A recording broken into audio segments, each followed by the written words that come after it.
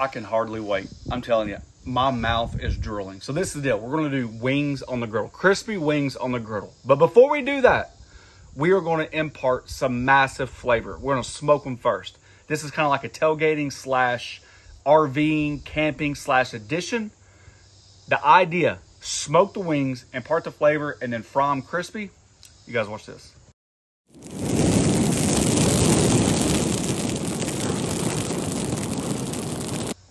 I have done wings several times, a lot of times. We've smoked them. We've put them all on the griddle.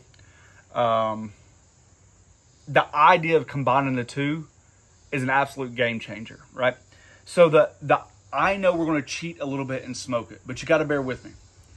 Tailgating is right around the corner. We're getting tons of requests to come out and all that stuff to cook for parties. And it's like, you know, who wants to take raw chicken to just a standard tailgate, right? You got to have your sanitation. Then you got to know what to do with your stuff. And I was like, as you can see today, it's beautiful. About 65 degrees. We're under the shade. The wind's blowing. My favorite time of the year. I also love smoking. So we're going to smoke the wings till they reach an internal safe temp about 165. Then we're going to finish them on the griddle. The idea is you guys can do this a few days ahead of time. Then when you go to your fishing spot, your camping spot, your RVing spot, your tailgating spot, you're not dealing with raw chicken, okay? Plus, the oil can be transported extremely easy and just a fun way to do it. And I think the combination of the two are probably going to be the best wings I've ever made. That's my guess. Which is saying a lot because you make some dang good wings. And I love smoked wings. Smoked wings is my favorite. All right, you guys ready? Enough talking. We're going to trim up our chicken like normal, okay? Cut the tips off, save them for stews, stocks, whatever. We are officially done testing our barbecue seasoning. We just have to go in production phase, so we're gonna do a barbecue version. Got a little seasoned salt for a couple of them. Just let that kind of dry brine. And then we got some Texas Pete hot sauce with no hot at all because that's what my wife wanted. Mild's too hot. And we're gonna put a couple of them with a binder of mustard. Fantastic, I'm telling you. Let's go. All right, really quickly, I'm just gonna show you one so we can knock out these packs. These are the tips I'm talking about. So you just find the joint, kind of open it up a little bit. It's extremely easy. And you just go right in between the joints. Pull it if you can, right there. See that? And then we'll do the same thing. We'll save those for our stocks. And then right in the middle, okay?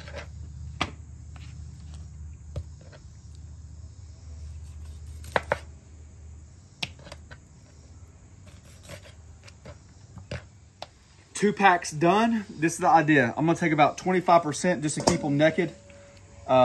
Just to give you another alternative, okay? Not a big deal.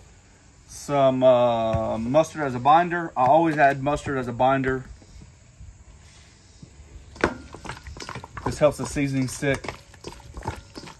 I think it actually helps the smoke and the char from the smokers and stuff stick too. I think it adds a deeper flavor. All right, this is gonna get a 2-part seasoning, so I'm gonna do very light on the seasoned salt.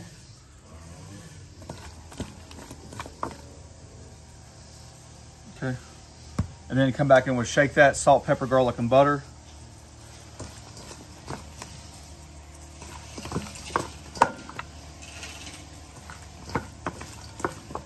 Just for more like a neutral, you know, not everybody wants a blazing hot wings or even like a buffalo style. So this just gets them like that crispy exterior, okay? We're gonna do a little bit more buffalo because we both enjoy the buffalo just a little bit more.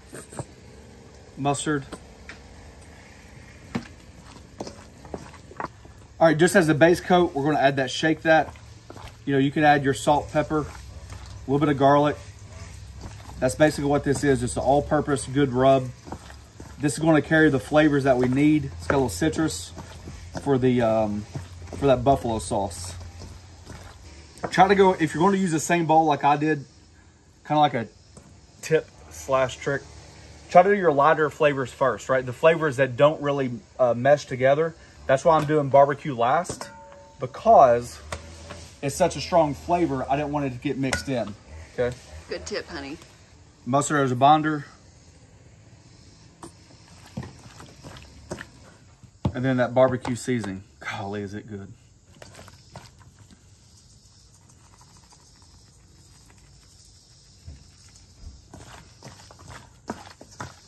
none of these seasonings I'm trying to overpower the chicken with, okay? So it might not look seasoned a lot, but remember, these are almost like base coats. A lot of these sauces that you use have a ton of sodium in there already, and they're packed with flavor. So we're just trying to enhance the flavor. It helps draw out the chicken while it's smoking. You get those nice chunks of seasoning that just go a long way. All right, we have our Weber about 250. We got all our charcoal on the left side. So I'm gonna do fat side up on this chicken as much as possible. And it's gonna smoke for about an hour, hour and a half, depending on how hot you need it. Just to separate the two, let's put the buffalo in the middle. Or I mean the barbecue, rather. The color's gonna be different, so we won't get those mixed up. What kind of wood are you using? Hickory. Not much to it. We'll check it about 30 minutes just to make sure we don't need to rotate anything. But other than that, let her go. Woo. All right, we spoke to them for about an hour and 15 minutes. You guys see how nice they are. So this little section down here, we can keep them separate. These are just the naked ones.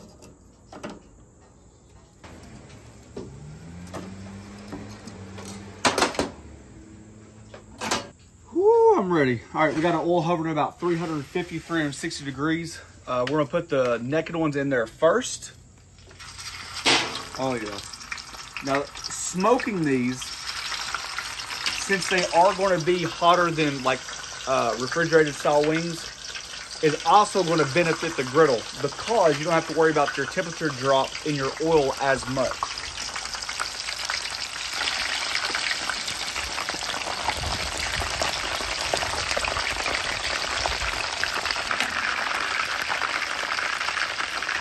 Season the griddle as you go. You've already got it on. You got that extra splatter coming off the deep fry area. You might as well.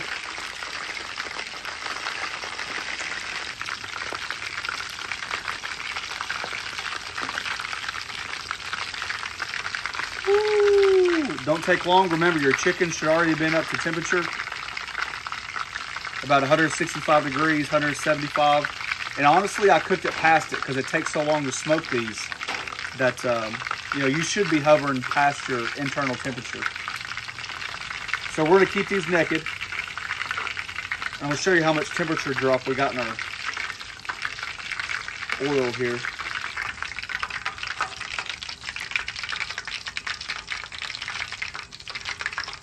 So that's pretty good, 310 degrees, somewhere through there. You know, if you were to put that much chicken in there raw, you're going to drop a significant amount. And it won't take as long to heat back up either.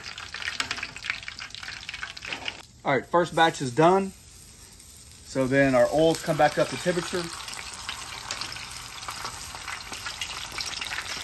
Now we're just going to keep with the idea of keeping like mild items in the fryer. We're going to do those barbecue last. Whew.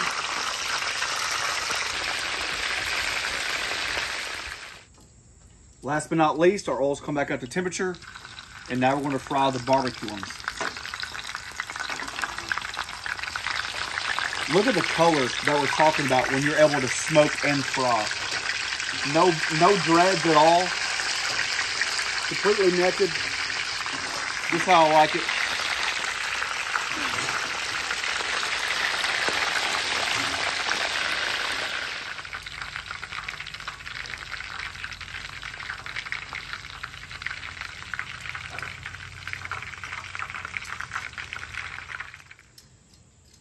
All right, I'm just grabbing some of these naked ones for my kids. They're not that big a fan of sauce, so I'm gonna keep those there. This line around here separates the the barbecue versus the buffalo. Just look at what this does. I mean, if that right there is not a thing of beauty. Smoke and fried, crispy and charred. The seasoning is still on there. Golly.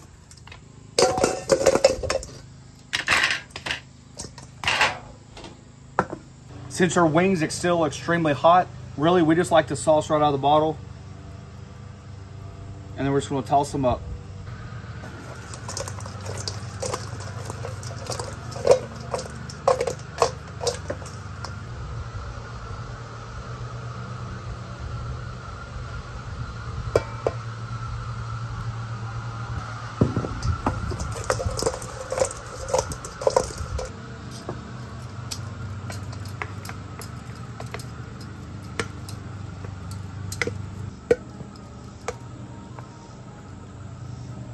Well, we've had the luxury of all three neighbors teaming together today and mowing their yard around us. So welcome to the ambiance of a weekend in the fall where everybody decides to mow their yard when I'm cooking. I'd be like, hey, can I mow your yard for like a wing?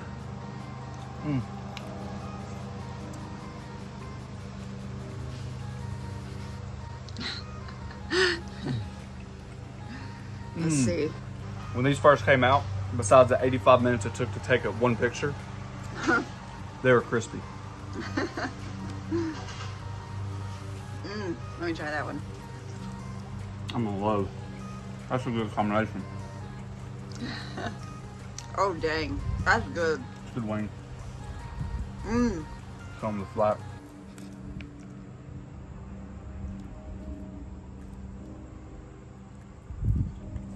You know I try to preach that options are endless. I absolutely like the balance. She is right. Sometimes you don't want your mouth to fall off because it's so spicy. And obviously sometimes people add honey, garlic, chipotle, sriracha, stuff like that to buffalo sauce. But balanced with the barbecue, I kind of like the way it is. I really do. The kids are going to enjoy the original ones with nothing on them. But you get like the kind of like the spicy. Even though it says sweet and spicy, it's not. I mean, I think it's very well done. It almost just complements the wings the way they are. This 2-wing combination right here is absolutely fantastic. It would go down to any tailgate in America would be happy to have this. I can tell you that. I'm going to go enjoy it for dang sure. Yep. If you guys are interested, we have a join button down below. It's a membership program. We thank each and every one of you for taking time for doing so. We have plenty of recipes on theflattopking.com. Do we have a smoked wing recipe? Not yet. We do have chicken wings on the griddle. That's right, and we did 3 ways. Ones. Asian, Parmesan garlic, and buffalo. Yep. We also have other videos available for smoked wings, just different ways. But combining the two of smoked and fried definitely ups the game. Check us out on the Griddle Group on Facebook, where we talk about griddles, tailgating, outdoor cooking equipment. The plethora of cooking styles people are coming up with is awesome, and I love to see it. Thanks for watching. Don't forget to press that subscribe button, pound the notification button, share it with your friends. Peace. I can be honest with you, the wing is... God, those are good.